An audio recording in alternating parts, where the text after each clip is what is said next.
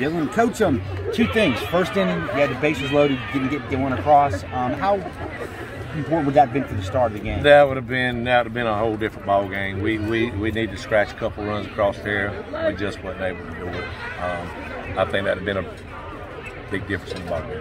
Well, then in the fourth, basically they scored off mental errors. You guys made a couple mental errors out there, and that allowed them to get those 3 runs.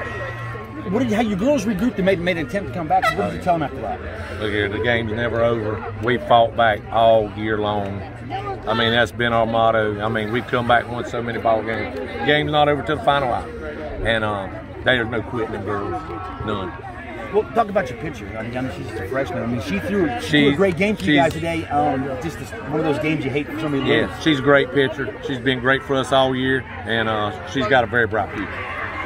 Well, this team right here, you got a good mix of younger players. Yeah, So what's this experience going to do for you guys going forward? I think we'll still be good moving forward. We're losing 5 seniors. One's hurt, tore ACL at the beginning of the year, but we're losing 4 starting seniors, and they're a big part of our team. But we got pitching and catching coming back, and we got some young girls going to move in and take the spot, and we'll be okay.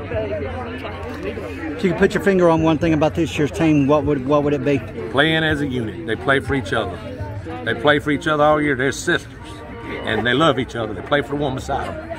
What's your final record? 25-10.